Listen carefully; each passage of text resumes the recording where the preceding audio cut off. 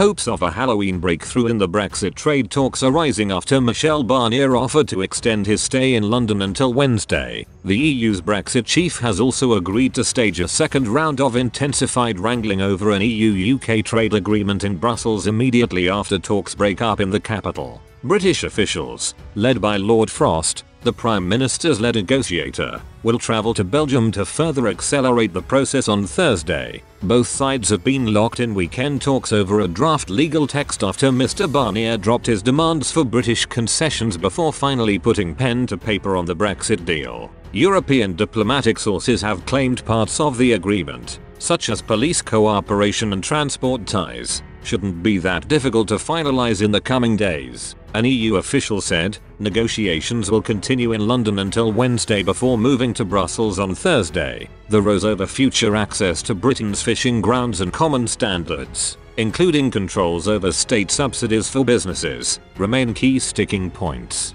But despite both sides' differences, Mr. Barnier was said to be confident agreements can be found. In a private briefing with EU diplomats last week, the Frenchman's deputy said he was willing to ensure negotiations are given a last chance to succeed, according to a source familiar with the discussions. A second source hinted EU and UK negotiators would unlikely emerge from their all-out efforts to find a deal until the end of next week. It's going to be intense, the source added. Northern Ireland Secretary Brandon Lewis said the decision to extend the London talks was a very good sign. He told the BBC, the fact that Michel Barnier has outlined in the last week or so that they are going to come back and do these intensive negotiations. He recognizes the EU do need to move, and that he is staying through to next week, is a totally very good sign.